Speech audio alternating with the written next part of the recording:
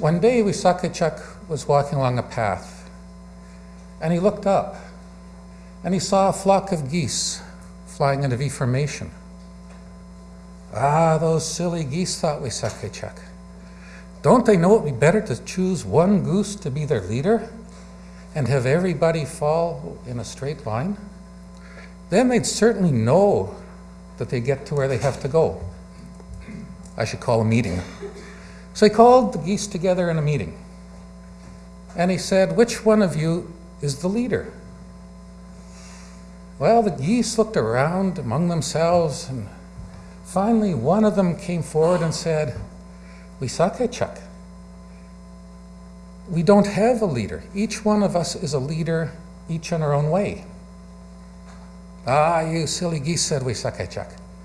Don't you know it would be better to select one of you as the leader and have each of you follow in a straight line? Then you'd be certain to get where you have to go. Well, the geese looked at each other and they said they would think about it. And everybody went their own way. The next day, Wisakachuk was walking down that same path. And if you know Wisakachuk stories, he walks down that same path all the time. So he looked up, and there were the geese. And he looked up and, those geese are now wise because they'd chosen one goose to be their leader. And each of them was following in a straight line behind him. Well, Wisakachuk wasn't the only thing to see the geese. Flying high above the geese was an eagle. Ah, those silly geese. My children are going to eat well tonight. And so the eagle came down and grabbed the goose that was last in line and took him away. The other geese didn't notice that their brother had been taken away and kept on flying.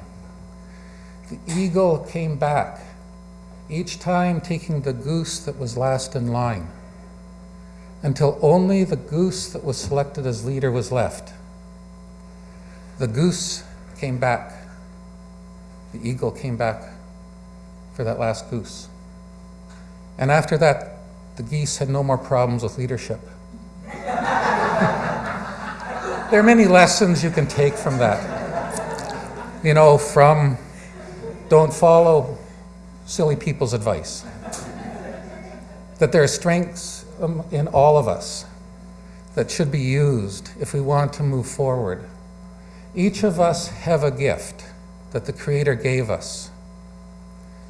And it's up to us as individuals to nurture those gifts and for others in our community to recognize and use those gifts. That is the basis of mobilization, and that's one of the bases of healing, is the recognition of gift. In Canada right now, there are approximately 2,000 Aboriginal people in federal institutions.